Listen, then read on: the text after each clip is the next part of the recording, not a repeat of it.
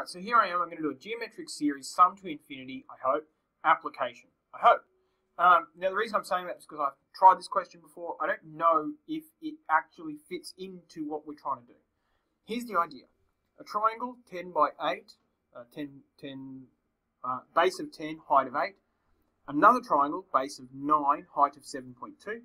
Another triangle, base of 8.1, height of 6.48. Etc., etc., etc., etc., forever. Infinity, term infinity. Now the question is, if I added all the areas together, what would the total area be? Given that these triangles can continue to get smaller and smaller and smaller. Now what I've done is taken the base and decreased it by 10%, 10 to 9, and decreased it by 10%, 9 to 8.1.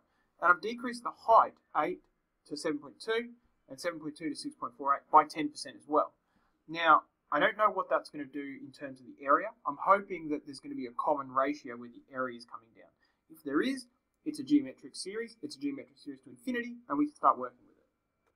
Okay, so it looks like it's going to work here because the area of the first one is 40. The area of this one is 32.4. The area of this one is 26.244. And when I take this and divide it by this in that direction, I get 0.81. And when I take this and divide it by this, I get 0.81. So given I have a common ratio now, and I've got a first term, I can figure out the sum to infinity really quite easily. Remember that sum to infinity, oh, I'm getting bad at that, equals a over 1 minus r.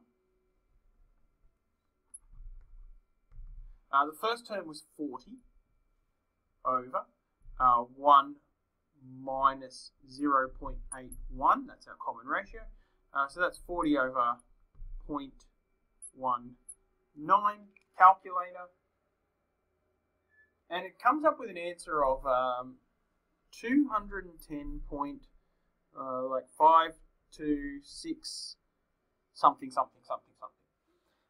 Now, I want to really convince myself that that's true. So I might just do a little bit of like back of the envelope stuff. This one's 40, and that one's going to be like close enough to 32. And that's close enough to 26.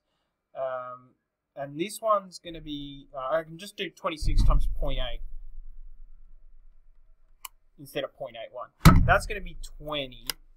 Multiply that by like 0.8. That's going to be like about 16.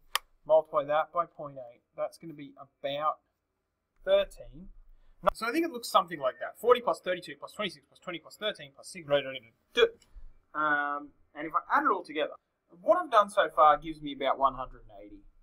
There's going to be like a 3, a 2, a 1, and then a bunch of decimals afterwards. It seems like I'm pretty close to 210. So I'm happy with my sort of back of the envelope little calculation there that it is going to get to about 210.